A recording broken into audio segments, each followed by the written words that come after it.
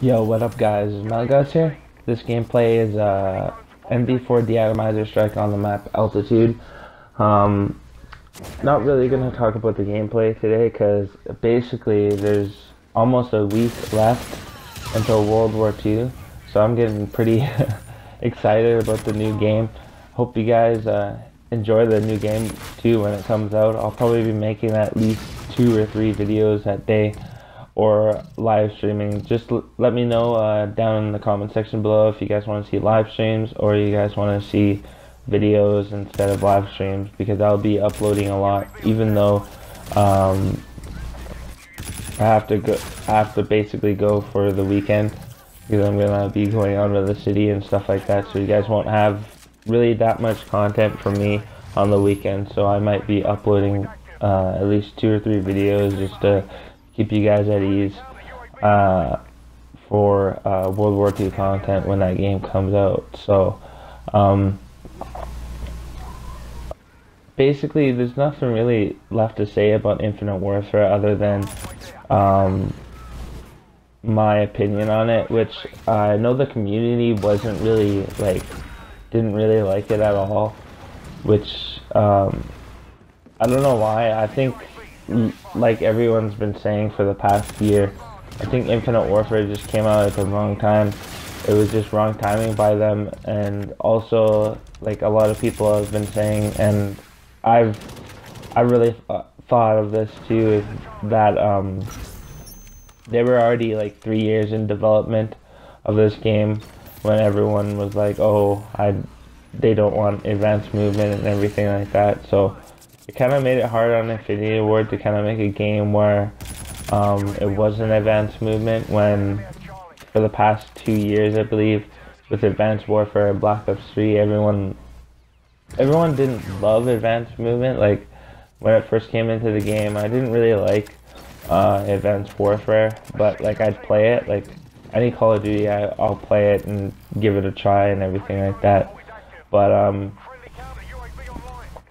basically, I feel like everyone kind of just tanked on the hate and joined on the hate for Infinite Warfare, which I get that people hate on it because it wasn't a full game at launch, but as the year progressed, it kind of got better, and leaderboards were, I don't know, I think they shouldn't have done it score per minute. I think they should have done it,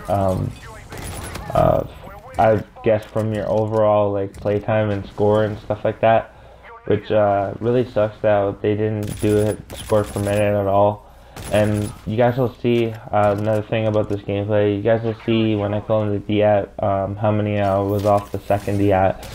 But I feel like Infinite Warfare just got hate for no apparent reason, and a lot of people kind of jumped on the bandwagon of bashing it, when I think it was a good game overall. I think the gunplay, how fast paced, pardon me, how fast paced gameplay was.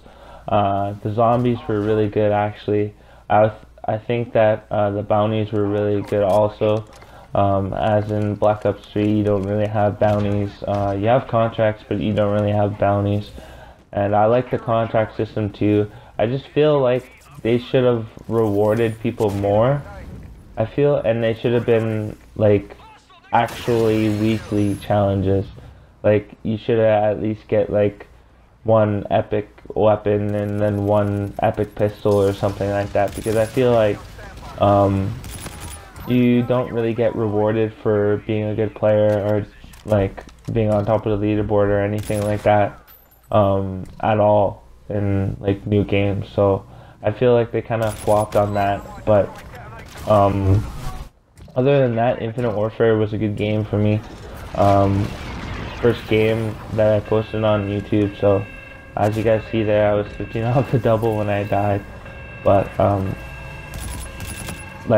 it was a really good game for me. I gained a couple of subscribers, which is good going into World War II, because World War II I'll probably be having more like edits and good edits and stuff like that into my videos. So hopefully you guys did enjoy this gameplay and this commentary. If you did, leave a like, leave a comment, and peace out.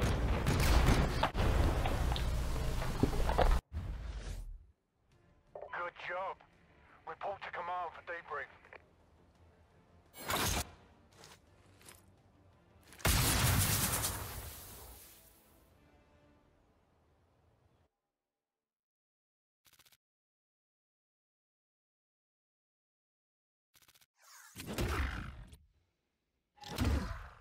That was an exceptional performance.